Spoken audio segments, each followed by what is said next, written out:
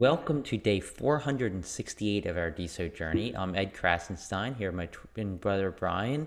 And remember, these videos are being sponsored by NFT Tech. They are an investor in DSOFi. I'm back home today, Brian. Feels good to be home. Welcome back. Finally. It feels good to be back in the normal show atmosphere rather than out in traffic and with leaf blowers all around me. So it's good to be back. Yeah, welcome back. So I just want to quickly jump on to some news from the general crypto space. Jim Cramer from CNBC, he made a tweet yesterday afternoon saying, "Time for crypto!" Exclamation point, exclamation point. Uh, he's really been all over the place on CNBC regarding Bitcoin and crypto in general. He's very bipolar, I think. He does think that $20,000 will act as a floor for now, it appears. But just the other day, he, when Bitcoin was like at, I don't know, like $19,400 or so, he was really negative, and he said, I'll quote, crypto really does seem to be imploding. Went from $3 trillion to $1 trillion. Why should it stop at $1 trillion? There's no real value there. I'm guessing that he's just trying to kind of cover both sides of the thing. Yeah. If Bitcoin drops to 10,000, he can be like, yeah, see what I said? And then if Bitcoin stays over 20 and heads towards 40, you can say, see, I was right. I Yeah. don't know. With that said, I think that $20,000, it could act as a floor heading forward as long as the US markets don't dive again. And I think that the US markets are getting a little bit more steady. And by that, I mean that oil prices have plunged. We've seen oil prices drop about 20%. And oil is a really big instigator of inflation. And to see it drop that much might kind of allow the market to consider the fact that interest rates might not have to rise as much to stave off inflation. I don't know. We'll see. I think the next several weeks are going to be important. Will 20,000 be a floor? I don't know. Yeah, I mean, it's hard to say. I know you said Jim Cramer's very bipolar. Brian didn't mean that from a health standpoint. He meant it from like he takes both extremes on the Bitcoin angle, and I agree. I think he's doing it because he wants to kind of have all the bases covered. He also, I think he tweeted the other night, "Crypto night in America" when it jumped back over $20,000. I think we're far from being out of the woods right now. Like Brian said, I think inflation plays a huge role. Also, if you look at the charts and if you do technical analysis of charts, just looking at the downtrend, we're basically at the upper end of the downtrend right now. If you look at the weekly chart or if you zoom out on the daily chart, I think we need another couple weeks above $20,000 in order to say that there's a good chance we're at a bottom. Otherwise, there's still a really solid chance that we could just continue along that downtrend and I don't know, hit new lows over the last year, or I guess I don't I guess it's been like what, year Couple and a half years. since we've had lows lower than this. I don't know. I'm hoping that 20,000 is a floor, and it dropped below that. Of course, I think it hit like 17,000, but it ended up bouncing back, especially on the weekly chart. If you look at the candles there, so I think we're, like I said, far from out of the woods, but we are seeing some good signs.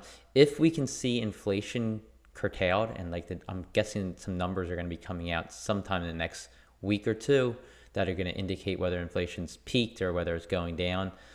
I think we should keep an eye on that. We expect Feds to raise interest rates, but I think that's already all factored into all of this.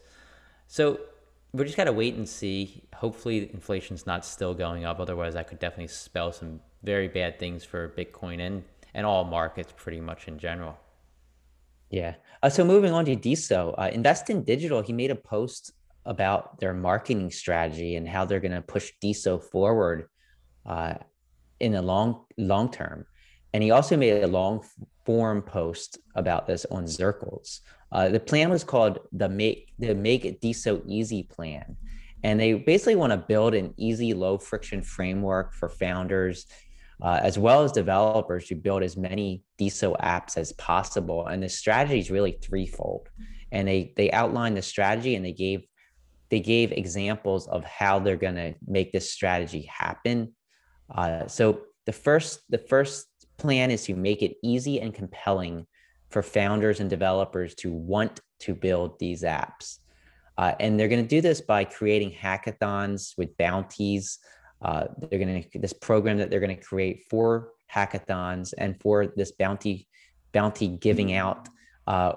Will DSO can support it and invest in teams, but they will invest in the team's DAOs and make it easy for founders and developers to learn how to build DSO apps. So they want to give money, but they want to do it through DAOs, and they want to teach the community how to build on DSO in an easy way. So that's the start. Now they also wanted to actually, the notes that you have here are not correct. So they also want to make it easy for They're founders your and notes. developers. You gave me your notes I from don't know. them. You must have left some out. They also want to make it easy for founders and developers to learn how to build DSO apps. And they're going to do this by creating a developer hub with a clear funnel and improved developer documentation. They also going to strive to be like the Solana developer hub. So if you know what the Solana developer hub is like, that's what they want to kind of model themselves after. They want to hire somebody in addition to Ty to do this. They think it's a two-person job to kind of build out this hub and improve the documentation. And finally, they want to make it easy for founders and developers to acquire users for the DSO apps that they're creating. I mean, if you create an app on DSO and you build it, you want to be able to have people come on from the DSO community without a ton of marketing yourself. And to do this, they want to improve all of the DSO Foundation marketing channels so that founders and developers can leverage their marketing channels and reach to increase new eyeballs to their apps. And to do this, they're going to try and continue to build up their social followings on Twitter, on Discord, on Instagram, on all the social channels, and then allow for the developer building to quickly be able to utilize those channels to market themselves to the community. So that's really great. I think this is a good plan. It's a solid plan. They put a lot of thought into it. I think there's several other things that obviously need to happen. Just on the front of creator coins, on just bringing people here. Rather, I don't think you can just concentrate on bringing developers here. You need to also bring people here, which I'm sure they have plans. This is just kind of the plan to market towards developers and bring developers on. But I'd be interested to see how they plan to bring other just regular creators on as well. Yeah, I mean, it was advertised as the marketing plan, though. It wasn't just a developer marketing plan. So I don't know if this is like their plan for now is just to reach out to developers and they're going to, focus more on bringing users on later. I don't know. I kind of wish that we kind of see both going at the same time.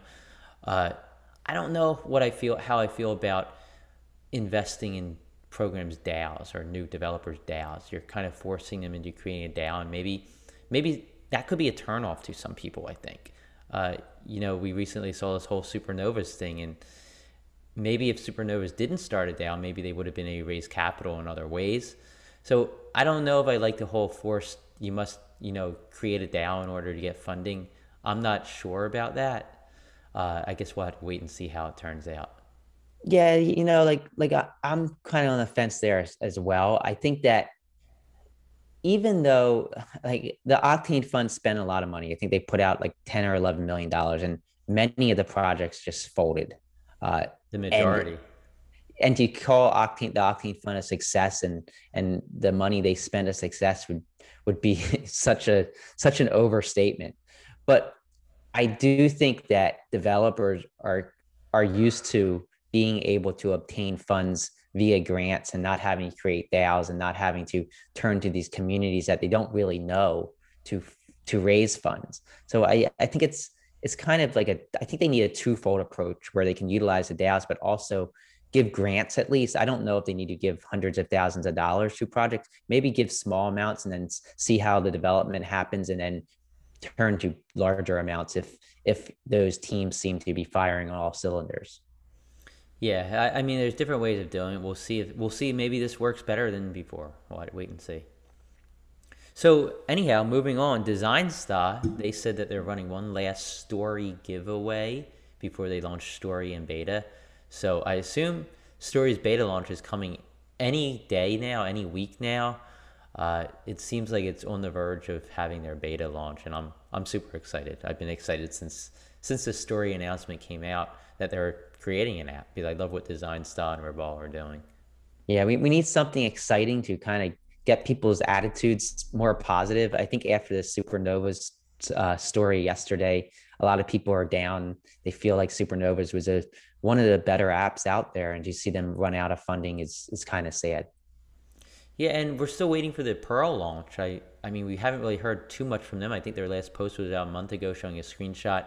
I was hoping it would be launched by now. I thought it would be sometime this summer. Summer still, still got a couple months left in summer. So hopefully we see more from Pearl in the coming weeks and months ahead as well. Yeah, absolutely. So nanobots. I love nanobots, Brian. It's created by Alex Toma, DSO OG. If you haven't checked out their animated NFTs yet, they're really amazing. They're like these 8-bit animated robots that do some really cool things. But so they just launched their custom bots. So if you buy a nanobot custom bot, you can do so on Diamond App, on NFTZ, and any of the other nodes.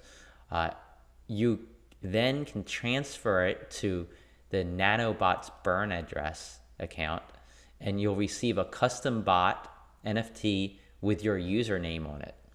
So far, 14 of these have sold. They have 50 of them available, so that means there's 36 still available. Check them out. They're really cool. Alex Toma, DSO OG, who's amazing. The nanobots, I think they're an underappreciated NFT project on DSO. Yeah, they're only like $4. So I mean, how can you go wrong there, right? And Alex Toma, we had an opportunity to hang out with him in LA a few months ago, and such a great guy, such a nice guy, really talented. So if you can help him out and buy one of these nanobots, that would be great. And D Social World had an update yesterday. They actually had it before our show yesterday, but I missed it. Now your notifications for mentions, replies, and requests are split. They're split up, and you can also scroll through them much easier and you find like old notifications. You're just going to scroll down. You're going to see load more, and you can continuously click load more to load all of them. But they're split up, so it's easier. Like if you just want to find, let's say mentions, you can just easily look at all the mention notifications, and you quickly find one that maybe you got 3 weeks ago and you wanted to find again, because you kind of can get lost in your notifications. The Social World's been doing a lot with filtering and stuff to make your notifications more easily found. I love what they're doing, and it is easier. I actually tried this out. It definitely simplifies things a lot if you have a lot of notifications. So DSO made a Twitter post teasing MetaMask yet again, and it's really been interesting to see this kind of evolve. Uh, they made two posts. One showed a screenshot that said select account to log in, and it showed Mulsify's DSO account, then Mulsify.eth MetaMask account, and then Mulsify.trad, which was his Google account. And then DSO account also made another post that showed one with a DSO wallet address, one with an ETH wallet address, and then one with, I think it was Ty Fisher's Google account. And it looks like it's coming together. It looks like you're going to be able to sign up simply using your Ethereum address, log in simply using your MetaMask. And I think this has so much potential to bring Ethereum people into the various DSO nodes. So now, DSOFi, now NFTZ, now any of the apps out there can advertise to the Ethereum community and say, just sign up by connecting your MetaMask, and you automatically get an account. Yeah, I think this is one of the most underrated features that are coming out, because it is going to make onboarding Ethereum users a lot easier. And for people like us who are running NFTZ and are going to integrate with other chains, I think this is big and it's going to help things along. And I think that the DSO NFT market is slow. Of course, recently it's been a little bit busier, but I think once you can bring Ethereum into the mix, I think that could change things. Yeah, and we saw Supernovas do this a little bit with their Ethereum minting. But now that, Ethereum users can come onto the platform and easily sign in, sign up, I think it's going to be a game changer. So moving on, Lix, their funding round for their NFT staking platform starts today at 1 p.m. Eastern Time on DAO. So definitely check that out. Of course, this is created by Clay Oglesby, a DSO OG. I really want to see what happens with Lix. I think there's a lot of potential for NFT staking. You know, I want to see I want to see more about like how this is going to work. Like, what are going to be the benefits of staking your NFTs? What are you going to get? What are the incentives for Lix to pay out these stakes? So, like, say I have 10 NFTs I want to stake on Lix. How is Lix benefiting by me staking my NFTs there? And what kind of rewards am I going to get for staking my NFTs there? I'd love to know more from Clay. I know Brian and I are supposed to have a meeting with him at some point to kind of discuss more about this, but I'd love to learn more. I love the idea of NFT staking. I think Lix has a ton of potential. Oh yeah, absolutely. And Clay Oglesby, he's a BitCloud OG, DSO OG. He's been around for a while. He knows what he's doing. Great designer. I'm looking forward to this as well. Yeah, he actually did some designs for NFTZ back in the day. So, amazing guy. So, Supernovas is holding a community Zoom call at 10 p.m. Helsinki time, which is 3 p.m. Eastern time today. So, those Supernovas DAO holders who want to learn what's going on, like maybe provide some ideas to Supernovas, you can do so via this Zoom call at 3 p.m. Eastern time. I assume that either Franz or the Supernovas account will be posting the link at some time today. If they may have done so already. I think if you go to Supernovas or the Franz Arthur account, there's a link there. If not, I'm sure they'll be posting it later today. I'm going to try to attend because I think it's really interesting to see what ends up taking place here. Yeah, I agree. I mean, it's a shame that what happened, but it's great to see the Supernovas team still trying to push things forward, still sticking with the DAO, and I don't think they're done. I think it's just a new path that they're going to take. Yeah, it's going to be interesting to see the DAO kind of take over here. Yeah. So I want to get back to DAO, and I want to talk about some of the top 10 DAOs that have raised funding on DAO over the last week. We haven't really talked much about DAO. We haven't really talked much about the DAOs being funded there. So I thought I'd start by just listing the top 10 DAOs over the last 7 days. And it's really measly the amount of money they've been able to bring in. NodeBits DAO, they're the number one DAO over the last 7 days, and they've brought in $604. That's so low compared to what I think the potential of DAO is and what a lot of people's expectations for DAO is. They were followed by F'd Up Cats, then Yugi DAO. Yugi DAO is a pretty interesting one. It's kind of like Poke DAO. Diso Ninja, Algo Capital, Cast 3, of course, the old Cloutcast, XR Metaverse RO, Wavepool X DAO, Web3 Simplified, and Verified Creators. So those are the ones that are raising the most money over the last week. I'm sure next week we'll see a completely new slate of them. It'll be nice to see these numbers raised, though. Yeah, I think everybody expected more from DAO, at least at this stage. But remember, it's early. I remember that they're still trying to get all their ducks in a row. They haven't really promoted this much. And if you are creating a DAO, I think the best approach is just take it slow. Uh, if you're considering creating a DAO, then maybe you want to wait and just see how things pan out first. See what else happens before you do. Because once you create a DAO, remember that you can't just abandon it, because if you abandon it, you're basically abandoning all the people that believed in you. So just consider that. I think a lot of people get this great idea, get excited, create a DAO, and then it flops. But what if you had 15 or 20 people who invested into you? Unless you're going to refund them, you kind of owe them the respect and your time to try and make it work. So Yeah, just consider that. yeah, and I just have some breaking news from D Social World. I just got a message from Ado. They just launched an animated banner contest. So they're going to be rewarding DSO to some of the amazing creators based on community voting. Whoever gets the most votes wins. Number one's going to get one DSO. Number two is going to get 0.67 DSO. Number three is going to get 0.33 DSO. So they're giving two DSO away. Uh, you're just going to, in order to vote, you're just going to drop the profile name of your favorite animated banner in the comments on their post. You can see that post above or below here. And there's a video showing them.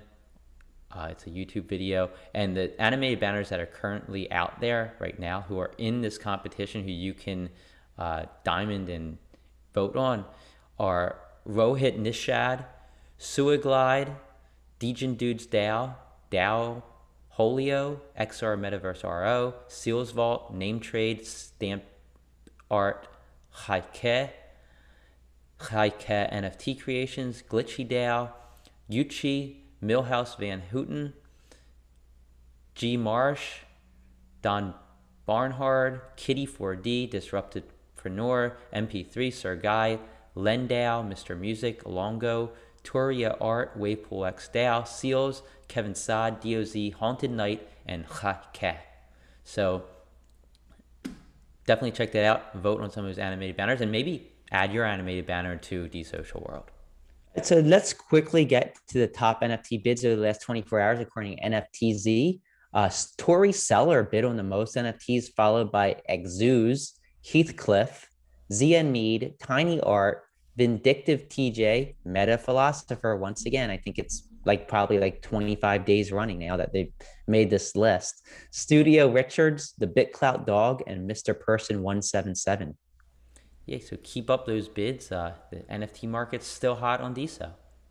And the top diamonded creators in the last 24 hours, according to Alton Base, these people received the most diamonds in the last day. Sean Slater was number one, followed by Michelle Lord, Krasenstein, us, The Devil, Clay Oglesby, William Laurent, Illuminati, Now and Then, Meta Philosopher, and Web3 Peep. So congrats to all of them. Keep it up.